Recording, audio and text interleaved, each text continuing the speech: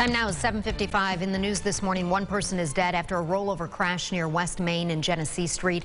Rochester police responding to that crash around 1:30 this morning. Officials say a 44-year-old man from Niagara County was pronounced dead at the scene. We're told a 31-year-old was sent to the hospital and is in stable condition. The cause of the crash is under investigation. More sad news to pass along this morning. A 9-year-old boy has died after a dirt bike crash. Police say he was riding with his father on Kilmar Street near Norton Street around 3:30 yesterday afternoon. Rochester police say the two were riding near a walkway when the father lost control of the bike and they fell. The boy was taken to the hospital where he was pronounced dead. Ultimately, the bike went down and the child suffered traumatic injuries, which he did not survive.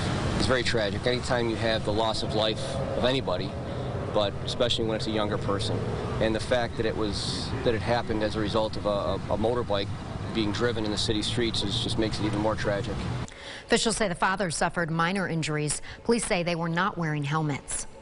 One man is dead after a shooting at a house party over the weekend. It happened late Saturday on West Main Street in Rochester. 26-year-old Stephen Joyner was pronounced dead at the scene. Another victim is in critical condition at the hospital. No arrests have been made.